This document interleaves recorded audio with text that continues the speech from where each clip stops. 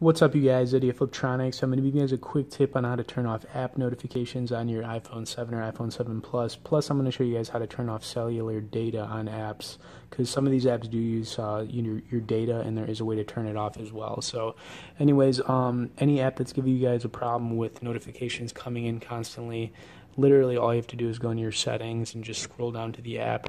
I'm going to use, I'm just going to pick a random one in here for example. I'll do Modern Combat 5. I recently installed this. So anyways, you guys, right now there's a notification option on these apps right in the middle.